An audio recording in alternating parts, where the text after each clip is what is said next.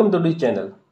Today we are going to see how we can compare the dates on client side without using any GlideDate API. Yes, without using any API. For this purpose, we are going to use the use case, that is, we are going to display the error message below the field and clear the value of that particular field if the date is in past. Okay, so we are going to use the incident form for this. We are going to open incident.form in capital. It will lead us to the form in a new tab. Now scroll down. Now you will see here resolution information. In this we have a date field that is called resolved. We are going to see what is the backend name of this particular date field. It is called resolved_at. Now we are going to use the UI policy for comparing the date of resolved. So click on these three lines and configure. Click on UI policies. It will give all the UI policies related to the incident. We are going to have to create new. Click on new.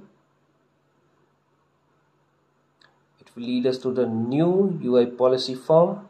Now enter the description, that is called validation on resolved field. Okay, now when to apply, choose that particular field that is called resolved. Operator we are going to use before today. So if the date is in past, then we are not allowing the user to fill the date. Now we are not going to use this particular UI policy when the form is loading. So we are going to uncheck this on load checkbox. In the script, now we are going to display a message plus clear the value of that particular field and run the scripts in UI type. This is according to your requirement. Right now we are selecting all. Firstly we are going to clear the value, form.clear value, and the backend name of a field resolved_at.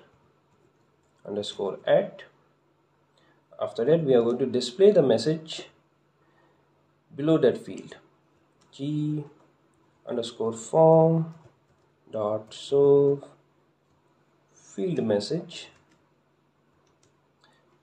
under which field resolved